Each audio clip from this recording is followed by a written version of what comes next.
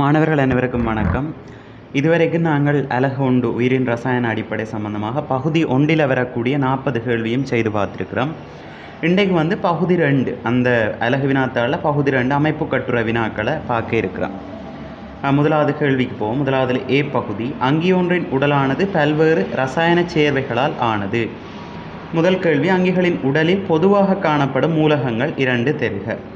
இதில் பாருங்கோ, எங்களோட புவியில் இருக்கக்கூடிய மூலகங்களில் கிட்டத்தட்ட 25 வகையான மூலகங்கள் அங்கிகளின் உடலில் இருக்குது. அது அங்கிகளின் உடலில் வேறு வேறு இடங்களில் வேறு வேறு வடிவங்களில் இருக்குது என்றும் பார்த்துருக்கோம்.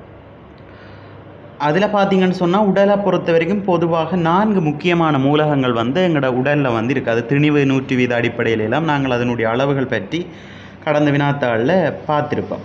அப்படிப்பட்ட மூலகங்களை சொல்ல போனால் என்னென்னு சொன்னால் கார்பன், ஐதரசன், ஒட்சிசன், நைதரசன் இதான் பொதுவாக இருக்கக்கூடிய மூலகங்களாக இருக்கும். இதில் ஏதாவது 2 மூலகங்கள் கொடுத்தீங்கன்னு சொன்னால் அந்த கேள்விக்குரிய ஆன்சராக இருக்கும். அடுத்த 2வது பாருங்கோ, தரம் 10 மாணவர்கள் உயிர் சடப்பொருளை இனங்காண செய்த செயற்பாடுகளும் அவதானங்களும் அட்டவணையில் தரப்பட்டுள்ளன. வெற்றிடங்களை பூர்த்தி செய்க. இதில் உணவு கரைசல்களுக்கான சோதனைகளும் இனங்கண்ட உயிரியல் மூலக்கூறும் என்னன்னு சொல்லி கேட்டிருக்கு. முதலாவது உணவு கரைசல் உருளைக்கிழங்குன்னு சொல்லிக்கே மாப்பொருள் என்று உங்களுக்கு தெரிய வேணும். சோதனை பொருள் அயோடின் கரைசல். மாப்பொருள் கரைசலுக்கு நாங்கள் அயோடின் கரைசலை இடும்போது ஏற்படுகின்ற நிறமாற்றம் உங்களுக்கு தெரியும், கருநீல நிற மாற்றத்தை காட்டும். சரி, அப்போ இதுக்கு வெறும் கருநீல நிறம் என்று சொல்லி வரும். அது மாதிரி இனங்கண்ட உயிரியல் மூலக்கூறுன்னு சொல்லி உருளைக்கிழங்கு கரைசல் தானே. ஆகவே அவர் மாப்பொருள் என்ன, அப்போ கார்போஹைட்ரேட் என்று கொடுப்பீங்க. சரியா, கார்போஹைட்ரேட் இனங்கண்ட உயிரியல் மூலக்கூறு கார்போஹைட்ரேட்டாக இருக்கும். அது மாதிரி அங்கால குளுக்கோஸ் கரைசல்னு சொல்லிக்க ஒரு சர்க்கரைட் வெல்லம் என்ன. அப்போ அதை நாங்கன்ற சோதனை பொருள் தெரியும், ஃபெனடிக்டின் கரைசல் அல்லது ஃபீலிங்கின் கரைசலும் போடலாம். ஃபெனடிக்டின் கரைசல். அவதானம் ஃபெனடிக்டின் கரைசல் சேர்த்து வெப்பப்படுத்திக்க செங்கட்டி சிவப்பு நிற வீழ்படிவு உருவாகும். அப்போ அவதானம் செங்கட்டி சிவப்பு நிற வீழ்படிவாக இருக்கும். இனங்கண்ட உயிரியல் மூலக்கூறு ஒரு சர்க்கரைட், அது தரப்பட்டிருக்கு. அடுத்தது பாருங்க, சூடான் 3 சேர்க்கைக்க அவதானம் சிவப்பு நிற எண்ணெய் சிறுகோளங்கள். அப்போ சூடான் 3 கரைசல் எதுக்கு சேர்ப்போம், லிப்பிட்டுக்கு சேர்ப்போம். அப்போ இனங்கண்ட உயிரியல் மூலக்கூறுக்குள்ள வரப்போகுது என்னன்னு சொல்லி லிப்பிட்டாக இருக்கும். சரி, அது மாதிரி இங்கே சிவப்பு நிற எண்ணெய் சிறு கோளங்கள் வர உணவு கரைசல்னு சொல்லிக்க லிப்பிட்டு இருக்கக்கூடிய ஏதாவது ஒரு உணவு கரைசலை நாங்கள் கொடுக்கலாம். இல்லாட்டி ஏதாவது ஒரு எண்ணெய் வகையை நாங்கள் கொடுத்து கொள்ளலாம். சரியா, நல்லெண்ணெய், நல்லெண்ணெயோ இல்லாட்டி தேங்காய் எண்ணெயோ ஏதாவது ஒரு எண்ணெய் வகையை நாங்கள் கொடுக்கலாம். அதாவது லிப்பிட் அடங்கி உள்ள உணவு கரைசல் ஒன்றை கொடுத்தோம்னு சொன்னால் சரி. அடுத்தது, பால் உற்பத்தி உணவுகளில் காணப்படும் இருசர்க்கரைட்டு வெல்லம் எது? பால் உற்பத்தி உணவுகளை பொறுத்த வரைக்கும் இருக்கக்கூடிய இருசர்க்கரைட் வெல்லம் லெக்டோஸாக இருக்கும். லெக்டோஸு. சரியா, லெக்டோஸ் தான் பால் உற்பத்தி உணவுப் பொருட்கள் இருக்கக்கூடிய வெல்லம், லெக்டோஸு. அடுத்து பாருங்க, படத்தில் காட்டப்பட்டுள்ள அமைப்பை இனங்காண்க. இது ஒரு இரட்டை சுருளி வடிவமான அமைப்பு தரப்பட்டிருக்கு. அப்போ உங்களுக்கு தெரிய வேணும், அது டிஎன்ஏனுடைய ஒரு அமைப்பு தான் தரப்பட்டிருக்கு. டியோக்சி ரைபோ நியூக்ளிக் அமிலம் அல்லது டிஎன்ஏ என்று கொடுத்தீங்கன்னு சொன்னால் சரி. தென் கட்டமைப்பு அலகு யார்? டிஎன்ஏ ஆக்கப்பட்ட கட்டமைப்பு அலகு கேட்டிருக்கு. கட்டமைப்பு அலகுன்னு பார்த்தீங்கன்னு சொன்னால் டிஎன்ஏ உருவாக்கக்கூடிய கட்டமைப்பு அலகு டியோக்சி ரைபோ நியூக்ளியோரைட்டு. சரியா, டியோக்சி ரைபோ நியூக்ளியோரைட்டாக இருக்கும். டியோக்சி ரைபோ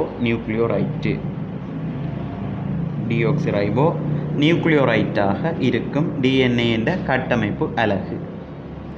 அடுத்தது, நியூக்ளிக் அமிலத்தின் முக்கியத்துவங்கள் 2 தருகண்டு கேட்டிருக்கு. நியூக்ளிக் அமிலங்களை பொறுத்த வரைக்கும் முக்கியமான தொழில் பாரம்பரிய தகவல்களை சேமித்து வைக்கிறது. அதாவது பாரம்பரியம் சம்மந்தப்பட்ட ஒரு கூறு தான் நியூக்ளிக் அமிலம். அதாவது பாரம்பரிய தகவல்களை சேமிக்கிறது, மற்ற அதை ஒரு சந்ததியிலேருந்து இன்னொரு சந்ததிக்கு கடத்துறது, இது போன்ற தொழிற்பாடுகளை நியூக்ளிக் அமிலம் ஆற்றுது. அப்போ பாரம்பரிய தகவல்களை சேமித்தலும் அவற்றை சந்ததிக்கு சந்ததி கடத்தலும் என்ற விஷயத்தை நீங்கள் கொடுத்து கொள்ளலாம். மற்றது ஆர்என்ஏயை பொறுத்த வரைக்கும் அது புரத தொகுப்பையும் மேற்கொள்ளுது. அப்போ அதையும் நாங்கள் கொடுக்கலாம். அடுத்து பாருங்கோ, உயிரின் நிலவுகைக்காக நீர் கொண்டுள்ள தனித்துவமான இயல்புகள் 2 தெரிக. ஒன்று குருதியில் பெரும்பங்கு பிரதான கூறாக இருக்கிறது நீர். அதாவது குருதியில் குருதியின் தொழிற்பாடு என்ன, தேவையான பதார்த்தங்களை உடலில் இருக்கக்கூடிய தேவையான இடங்களுக்கு கொண்டு செல்வது. அப்போ ஒரு கடத்தல் ஊடகமாக தொழிற்படுது. சரி, அப்போ தனித்துவமான இயல்புன்னு சொன்னிக்க கடத்தல் ஊடகமாக தொழிற்படுற அந்த இயல்பை வந்து நாங்கள் கொடுக்கலாம். அது மாதிரி வாழ்வதற்கான ஒரு ஊடகமாக இருக்குது. சரியா, நீர்வாழ் வாழ்வதற்கான ஒரு ஊடகமாக நீர் தொழிற்படுது. மற்ற சிறந்த கரைப்பான், அதாவது இந்த அங்கிகளில் இருக்கக்கூடிய கழிவுகள் அதுகள் அகற்றுறது, மற்ற களத்தில் இருக்கக்கூடிய கலப்பாயமாக நீர் காணப்படுகிறது. இது வந்து சிறந்த கரைப்பானுக்கான உதாரணங்களாக இருக்குது. மற்றது வெப்பநிலை சீராக்கும், அதாவது நீரின் தன்வெப்ப கொள்ளளவு கூடன்றதால சூழல் வெப்பநிலை மாற்றத்துக்கு ஏற்ற மாதிரி நீர் வந்து வேகமாக வெப்பத்தை பெறுறதும் இல்லை, அது மாதிரி வேகமாக வெப்பத்தை இழக்கிறதும் இல்லை. அதால் ஒரு சீர்திடநிலையை பேணுறதுக்கு இந்த நீரும் உதவுது. அதான வெப்பநிலை சீராக்கல்ல வந்து நீர் உதவுது. இந்த இயல்பை நாங்கள் கொடுக்கலாம். இப்படி ஏதாவது 2 இயல்பு கொடுத்துருந்தீங்கன்னு சொன்னால் சரி. அடுத்த பின்வரும் குறைபாட்டு அறிகுறிகளுக்குரிய மூலகம் விட்டமினை எழுதுக. ஒஸ்டியோபொரோசிஸ், இதுவும் நிறைய தரம் நாங்கள் திருப்ப செய்த கேள்வி தான் இதில் வந்திருக்கு. இதில் பார்த்தீங்கன்னு சொன்னால் முதலாவது ஒஸ்டியோபொரோசிஸ்ன்னு சொல்லிக்க அதுக்குரிய மூலகம் வந்து விட்டமின் டி ஆக இருக்கும். ஒஸ்டியோபொரோசஸ் எதனுடைய குறைபாட்டால் ஏற்படுறதுன்னு சொன்னால் விட்டமின் டி ஆக இருப்பார். விவேகம், நுண்மதி விருத்தி பாதிக்கப்படுதல், இதுக்கு காரணம் வந்து அயடின் குறைபாடு. சரி, அப்போ இதுக்கு வந்து எழுதுவீங்க அயடின். சரி, மற்ற கற்றலில் விருப்பமின்மை, குரல் நிலை, இதுகள் எல்லாத்துக்கும் இந்த அயடின் குறைபாடு காரணமாக இருக்கும். அடுத்தது கேட்டிருக்கு மாலைக்கண். மாலைக்கண்ணுன்னு சொல்லிக்க விட்டமின் ஏ. மாலைக்கண்ணுக்கு காரணம் விட்டமின் ஏ ஆக இருக்கும். அடுத்தது வந்து கேட்டிருக்கு குருதிச்சோகை. குருதிச்சோகை வந்து எதால் ஏற்படுதுன்னு கேட்டால் விட்டமின் பி குறைபாட்டால் ஏற்படக்கூடிய ஒரு நோய். சரி, அப்போ விட்டமின் பி குறைபாட்டால் குருதிச்சோகை ஏற்படுது. ரைட், அங்கால பார்ப்போம். உயிருள்ள எல்லா கலங்களினதும் அத்தியாவசியமான ஆக்கக்கூறு புரதம் ஆகும். புரதங்களை ஆக்கும் மூலகங்கள் அவை. புரதத்தை ஆக்குகின்ற மூலகங்கள் என்று பார்த்தோம்னு சொன்னால் கார்பன், ஐதரசன், ஒட்சிசன், நைதரசன், இதுதான் முக்கியமான மூலகங்களாக இருக்கும் புரதத்தை ஆக்குறது. சில புரதங்களில் மாத்திரம் சல்ஃபர், கந்தகம் இருக்கும். சரியா, அப்போ இவ்வளவு மூலகங்கள் தான் புரதங்களை ஆக்குற மூலகங்களாக இருக்கும். நீங்கள் இந்த 4 கொடுத்தாலே சரி. கந்தகம் வந்து சில வகையான புரதங்களில் மட்டும் இருக்கக்கூடிய ஒரு மூலகமாக இருக்கும். அடுத்த பாப்பம். உயிர் ரசாயன தாக்க வீதத்தை அதிகரிக்க செய்யும் உடலினுள் உற்பத்தி செய்யப்படும் விசேட புரதம் எவ்வாறு அழைக்கப்படும்? ஏற்கனவே எம்சிக்குள்ள நிறைய பார்த்துருக்கிறோம். அதாவது விசேட புரதத்தை தான் நாங்கள் நொதியம் என்று சொல்லுவோம். நொதியம். அடுத்த செங்குளியத்தில் உள்ள புரதம் டேஸ் ஆகும். செங்குளியத்தில் இருக்கக்கூடிய புரதம் வந்து ஈமோக்ளோபின். சரியா, ஈமோக்ளோபின் தான் செங்குளியத்தில் உள்ள புரதமாக இருக்கும். ஈமோக்ளோபின். அடுத்த என்பில் உள்ள புரதம். என்பில் உள்ள புரதம் கேட்டிருக்கு. இதுவும் வந்து நாங்கள் ஏற்கனவே செய்த கேள்விதான். என்பில் இருக்கக்கூடிய புரதம் வந்து ஒசைன். சரியா, ஒசைன் என்று சொல்லப்படுற புரதம் தான் என்பில் இருக்கு. ஒசைன். அடுத்த கார்போஹைட்ரேட்டின் குறிப்பிட்ட வகையை இனங்காண்பதற்கான பரிசோதனை படிமுறைகள் கீழே தரப்பட்டுள்ளன. முதலாக சீனி கரைசல் இடப்பட்டிருக்கு. 2வது ஐதான சல்ஃபூரிக் அமிலம் சேர்க்கப்படுது. அப்புறம் சோடியம் இருகார்பனேட் சேர்க்கப்படுது. அடுத்ததுக்கு வந்து எக்ஸ் என்று சொல்லப்படுகின்ற ஒரு சேர்வை சேர்க்கப்படுற மாதிரி அந்த படம் இருக்குது. கீழே பாருங்கோ, கார்போஹைட்ரேட்டின் எவ்வகையை இனங்காண்பதற்கு மேற்படி பரிசோதனை மேற்கொள்ளப்படுகிறது. இங்கே எடுத்திருக்கிற கரைசலை பாருங்க. முதலாவது பரிசோதனையில் எடுத்திருக்கிற கரைசல் வந்து சீனி கரைசல். சீனி கரைசல்னு சொல்லிக்க அதில் அடங்கி இருக்கக்கூடிய கூறு வந்து இருசக்கரைட்டாக இருக்கும். அதாவது கார்போஹைட்ரேட்டில் இருசக்கரைட், சுக்குரோஸ். என்ன அப்போ எவ்வகை இனங்காண்பதற்கு மேற்படி பரிசோதனை மேற்கொள்ளப்படுகிறதுன்னு சொன்னால் இது வந்து ஒரு தாழ்த்தா வெள்ளங்களுக்குரிய பரிசோதனை. எவ்வகைன்னு சொன்னால் கார்போஹைட்ரேட்டின் இருசக்கரைட்டு வகை. சரியா, இருசக்கரைட்டுன்னு கொடுப்பீங்க. கேள்வியை பார்த்தா அதுக்கேற்ற மாதிரி ஆன்சர் பண்ணணும். இதில் பாருங்க, கார்போஹைட்ரேட்னு எவ்வகைன்னு தான் கேட்டிருக்கிறான். இப்போ கார்போஹைட்ரேட்டில் 3 வகை இருக்குது. ஒரு சக்கரைட், இருசக்கரைட், பல்சக்கரைட். சீனின்னு சொல்லிக்க அது வந்து ஒரு சுக்குரோஸு. சுக்குரோஸ் வந்து ஒரு இருசக்கரைட் வகை. சரியா, அப்போ இருசக்கரைட்டுன்னு கொடுத்தீங்கன்னு சொன்னால் சரி. அடுத்த கேள்வி பாருங்க. மாணவன் ஒருவன் மேற்படி படிமுறைகளில் சிலவற்றை நீர்கொண்ட முகவையில் வைத்து வெப்பமேற்றல் வேண்டும் என குறிப்பிட்டான். அப்படிமுறைகளை தெரிவு செய்க. இதில் பார்த்தீங்கன்னு சொன்னால் இதில் வெறுமனே அந்த பாத்திரங்களில் இடப்படுற அந்த படிமுறைகள் காட்டப்பட்டிருக்கு. இதில் சில படிமுறைகளை நாங்கள் வெப்பமேற்ற வேண்டும். அந்த படிமுறைகள் என்னென்னு தான் கேட்கப்பட்டிருக்கு. இது வந்து தாழ்த்தா வெள்ளங்களுக்குரிய, அதாவது இருசக்கரைட்டுகளை இனங்காண்றதுக்கான ஒரு பரிசோதனை. முதல்ல சீனி கரைசல் எடுக்கப்பட்டிருக்கு. அதுக்கப்புறம் ஐதான சல்ஃபூரிக் அமிலம் சேர்க்கிறோம். ஐதான சல்ஃபூரிக் அமிலம் சேர்க்கைக்கு நாங்கள் வந்து சேர்த்து போட்டு வெப்பப்படுத்துவோம். சரியா? என்னென்னு சொன்னால் நீர் பகுப்படைய செய்கிறதுக்கு, அதாவது ஒரு சர்க்கரைட்டுகளாக நீர் பகுப்படைய செய்கிறதுக்கு இங்கே வெப்பப்படுத்துவோம். சரி, அப்போ படி 2ல் வெப்பப்படுத்துவோம். அதுக்கப்புறம் வெப்பப்படுத்தின கரைசலை வந்து நாங்கள் நடுநிலையாக்கம் செய்கிறதுக்காக சோடியம் இருகார்பனேட் சேர்க்கிறோம். அப்போ அமிலம் சேர்த்துருக்கிறோம், சோடியம் இருகார்பனேட்ன்றது ஒரு கேரம். அப்போ நடுநிலையாக்கம் இங்கே நடக்கும். அதுக்கு பிறகு வந்து அந்த கலவையை பெற்று அதுக்குத்தான் ஃபெனடிக்டின் கரைசலில் சில துளிகள் இட்டாப்புறம் என்ன செய்வோம், வெப்பப்படுத்துவோம். அப்போ படி 4லையும் வந்து வெப்பப்படுத்துவோம். இப்போ வெப்பப்படுத்துகின்ற படிமுறைகள் என்று கேட்டால் படிமுறை 2, படிமுறை 4 இந்த 2 படிமுறைகளையும் வெப்பப்படுத்துவோம். சரியா? அப்போ இதுக்கு ஆன்சர் வரப்போதங்களுக்கு படிமுறை 2, படிமுறை 4 இந்த 2 படிமுறைகளையும் வெப்பப்படுத்துவோம். அடுத்த மேற்படி மாணவன் நீர் கொண்ட முகவையில் வைத்து வெப்பமேற்ற கூறியதன் நோக்கம் யார்? இதில் பார்த்தீங்கன்னு சொன்னால் நேரடியாக நாங்கள் வெப்பமேற்றினோம்னு சொன்னால் சில சந்தர்ப்பங்களில் இந்த பரிசோதனை குழாய் வெடிக்கிறதுக்கான வாய்ப்புகள் இருக்குது. அதனால தான் நீர் கொண்ட முகவையில் வச்சு வெப்பமேற்ற வேணும். சரியா? கொதி குழாயை பாவிக்கலாம், அல்லது பரிசோதனை குழாயை நாங்கள் இதில் வெப்பமேற்றும் போது வெடிக்காமல் இருக்கணும்னு சொன்னால் கொதி குழாய்களை தெரிவு செய்ய வேணும். ஏன்னா வெப்பமேற்றுகின்ற பரிசோதனைகளுக்கு நாங்கள் பொதுவாக கொதி குழாயைத்தான் தெரிவு செய்வோம்.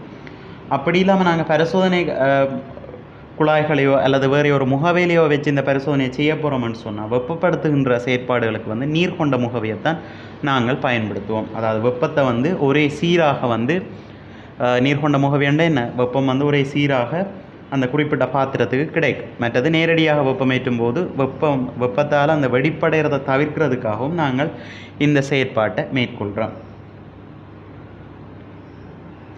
அடுத்த படி 3ல் சோடியம் இருகார்பனேட் சேர்ப்பதன் நோக்கம் யாது? முதலே சொன்ன மாதிரி ஐதான சல்ஃபூரிக் அமிலம் சேர்க்கிறோம் முதலாவது நாங்கள் நீர் பகுப்படைய செய்ய. அப்போ கரைசல் வந்து அமிலத்தன்மையாக இருக்கும். அந்த அமிலத்தை நடுநிலை ஆக்கிறதுக்காக நாங்கள் இந்த சோடியம் இருகார்பனேட்னு சொல்கிற கேரத்தை சேர்க்கிறோம். அப்போ அமிலத்தை நடுநிலையாக்கம் செய்ய கேரத்தை சேர்க்கிறோம்.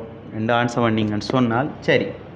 அடுத்த படி 4ல் சேர்க்கப்படும் சோதனை பொருள் எக்ஸை தருக. இரு சக்கரைட்டில் இங்கே ஒரு சக்கரைட்டு தான் இனங்காண போகிறோம். என்ன இரு சக்கரைட்டு தான் நீர் பகுப்பு செய்கிறோம் இந்த படிமுறையில். அப்போ எக்ஸ் வந்து எங்களுக்கு வரும் ஃபெனடிக்டின் கரைசல். சரி, அப்போ சோதனை பொருள் எக்ஸ் வந்து என்ன வரும், ஃபெனடிக்டின் கரைசலாக இருக்கும். சரியா?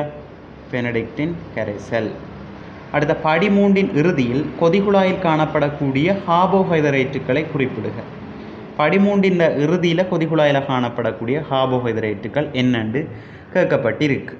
அப்போ முதலாவது நாங்கள் நீர் பகுப்படைய செய்துட்டோம். நீர் பகுப்படைய செய்த பிறகு என்னென்ன ஒரு சர்க்கரைட்டுகள் அதில் இருக்குது.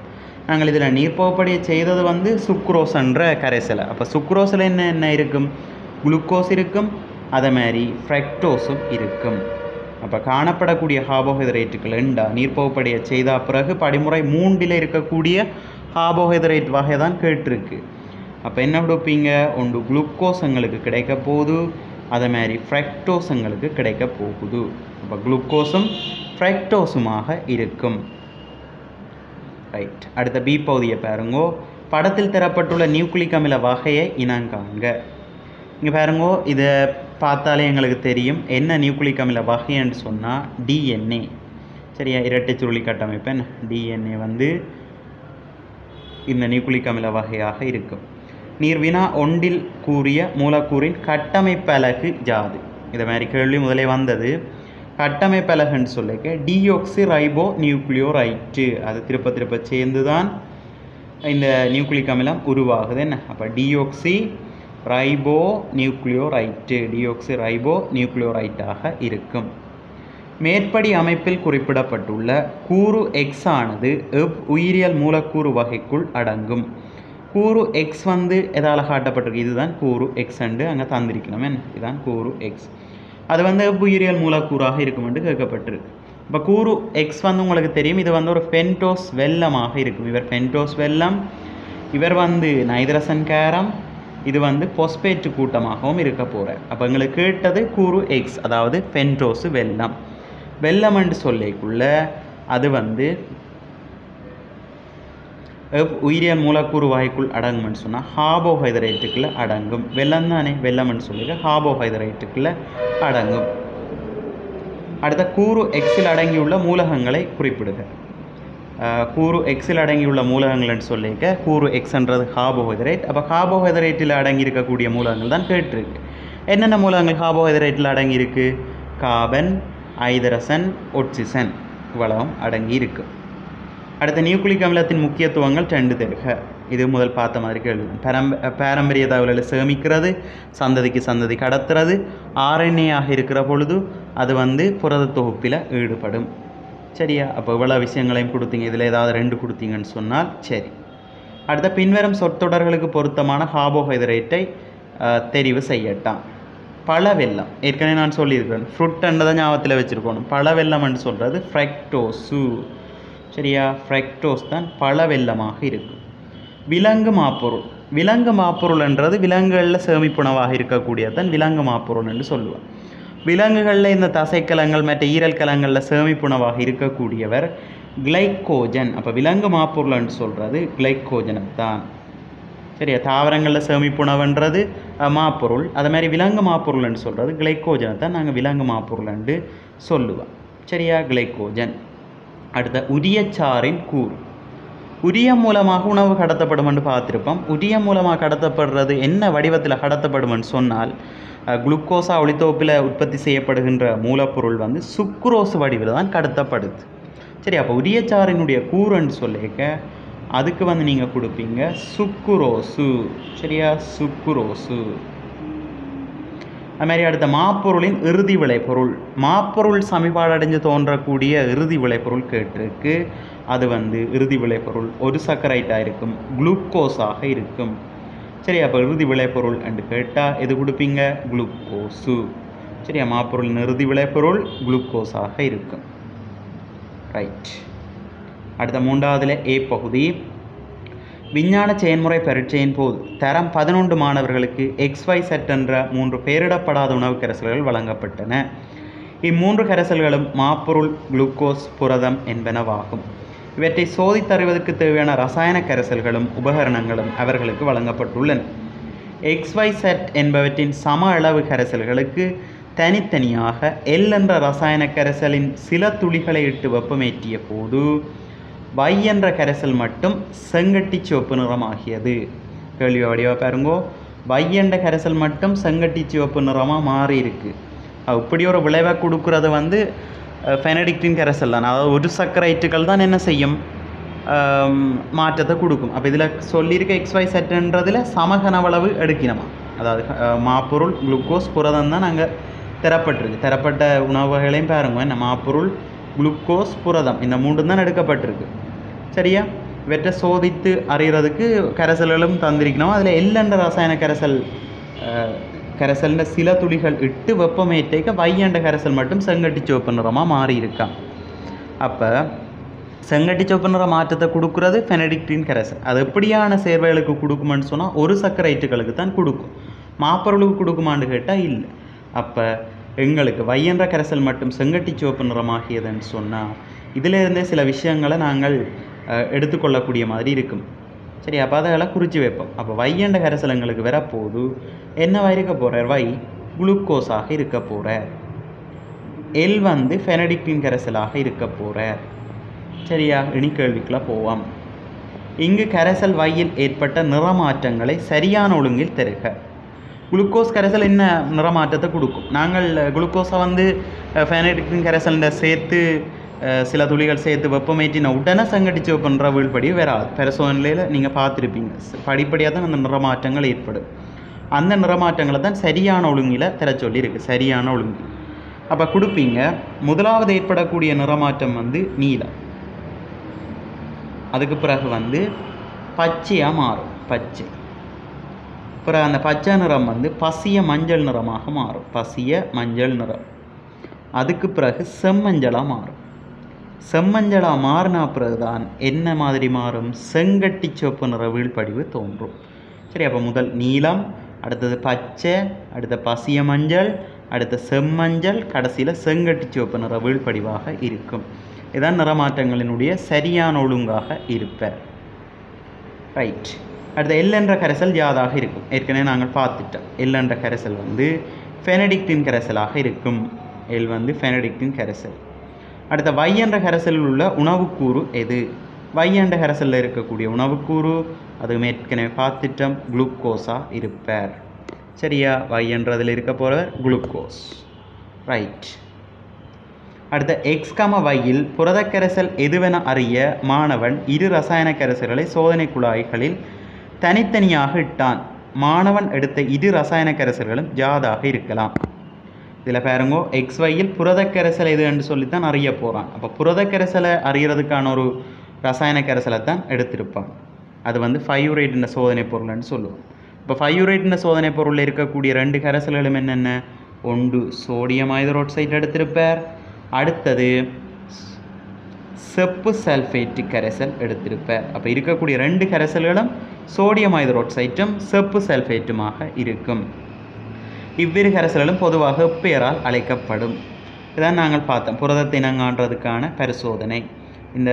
இந்த சோடியம் ஹைட்ராக்சைடு செப்பு சல்ஃபேட் கரைசல்களுக்கு வழங்குகிற பொது பெயர் ஃபையூரேட்னு சொல்லுவோம். புரதத்தை இனங்காண்ற பொருள் என்ன? ஃபையூரேட்டாக இருக்கும். ஃபையூரேட்டின் சோதனை பொருள். அடுத்த கரைசல் எக்ஸில் மட்டும் நிறமாற்றம் ஏற்பட்டது எனில் நிறமாற்றம் ஜாது. இப்போ புரதத்துக்கு அது மட்டும்தான் ஆன்சர் பண்ணியிருக்காம் அந்த ரசாயன பொருளுக்கு. அப்போ ஏற்பட்ட நிறமாற்றம் என்ன? ஃபையூரேட் கரைசல் சேர்க்க ஊதா நிறமாற்றம் ஏற்படும். சரியா?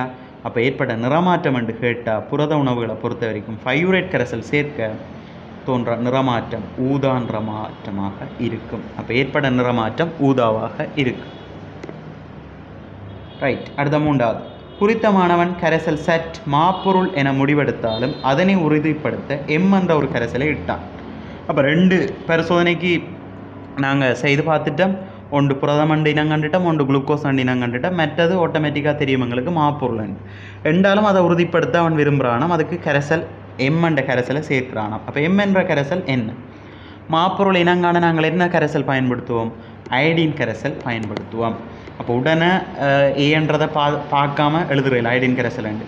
கேள்வியை வாசிக்க வேணும். எங்களுக்கு வடிவாக தெரிஞ்ச கேள்வியாண்டா இதான் பிளவுறது. அதனால் கேள்வியை வடிவாக வாசித்து பார்ப்போம். இப்போ எம் என்ற கரைசலின் நிறம் ஜாதுன்னு தான் கேள்வி கேட்டிருக்கு. அப்போ அயடின் கரைசல் அண்டு இதுக்கு எழுதுறேன். எம் என்ற கரைசல் நிறம் வந்து செங்கபில நிறமாக இருக்கும். அயடின் கரைசல் நிறம் தான் கேட்டது. அப்போ செங்கபிலம். சரியா? அடுத்த எம் சட்டென்ற கரைசலுடன் காட்டிய நிறமாற்றம் ஜாது. சரியா? சட்டென்ற கரைசல்னு சொல்லிக்க மாப்பொருள். அப்போ மாப்பொருளோட காட்டிய நிறமாற்றம் வந்து கருநீலமாக இருக்கும். கருநீலம். சரியா? காட்டிய நிறமாற்றம்னு சொல்லிக்க கருநீலம் கொடுப்பீங்க.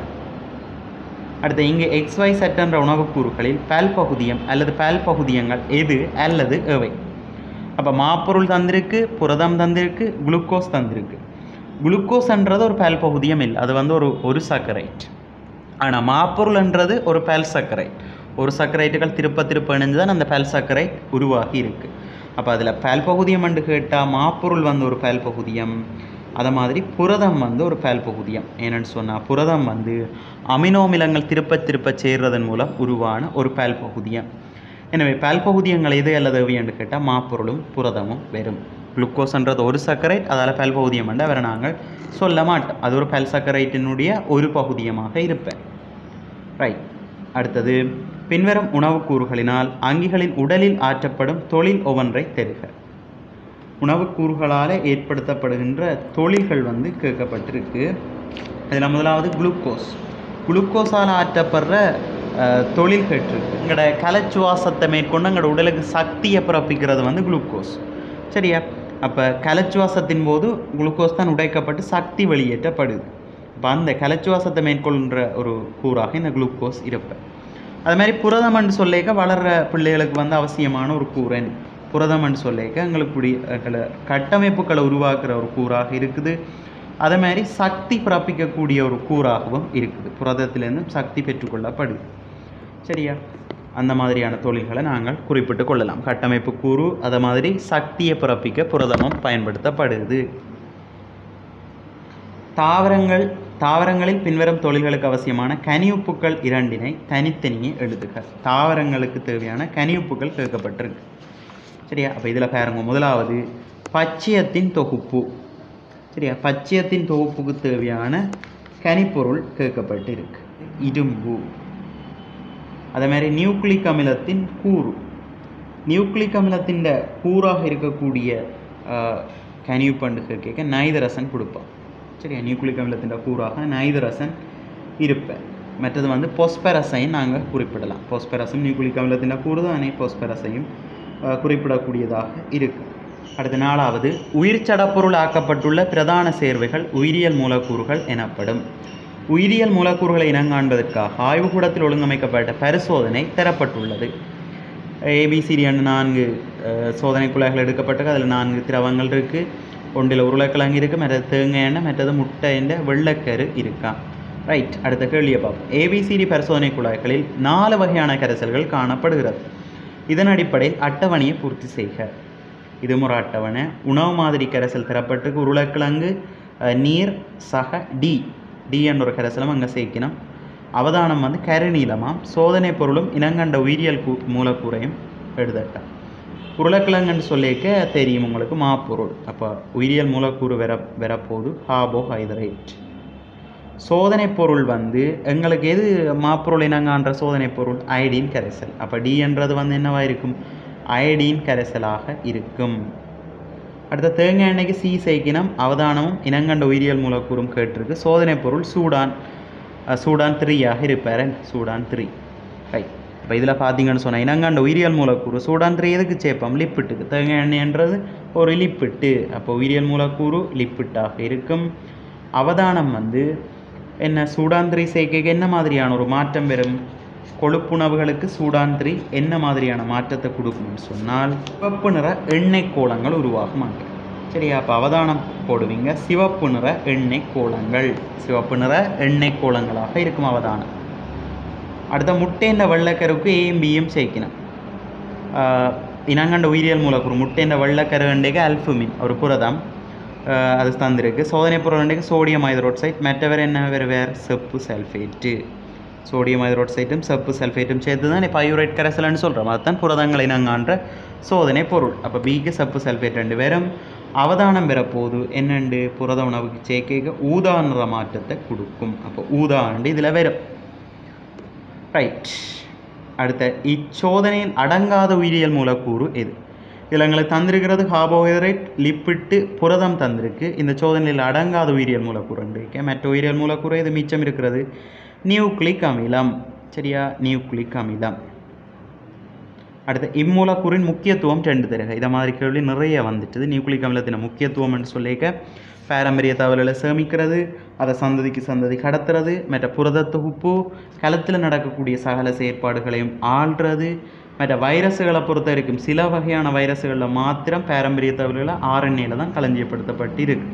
மற்ற அங்கிகளில் டிஎன்ஏல இந்த பாரம்பரிய தகவல்கள் களஞ்சியப்படுத்தப்பட்டு இருக்கும்.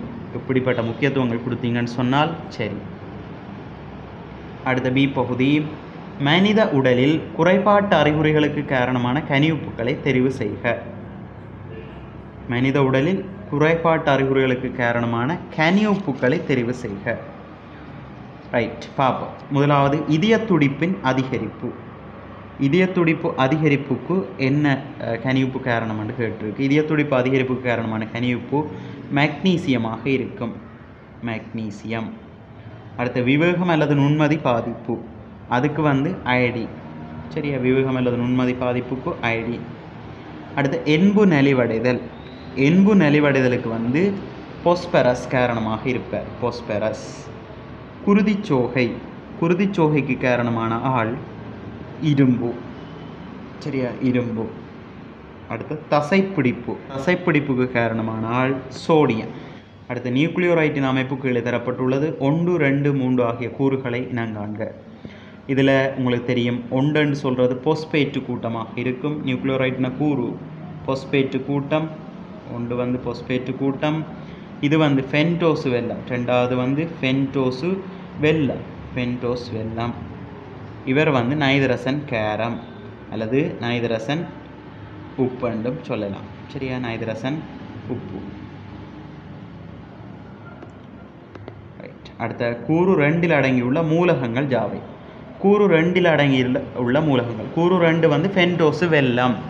வெல்லம்ன்றது ஒரு கார்போஹைட்ரேட்டு. அதில் அடங்கியிருக்கக்கூடிய மூலகங்கள் என்று சொல்லிக்க கார்பன், ஐதரசன், ஆக்சிஜன் கொடுப்பீங்க. அடுத்த டிஎன்ஏன்ற கட்டமைப்பு அலகு. திருப்ப வந்த கேள்வி. டியோக்சிரைபோ நியூக்ளியோரைட்டு. இது பகுதி 2 இருக்கக்கூடிய அமைப்பு கட்டுற வினாக்கள் முழுக்க பார்த்துட்டோம். இனி அடுத்த பதிவில் கட்டுரை வினாக்களை நாங்கள் பார்ப்போம்.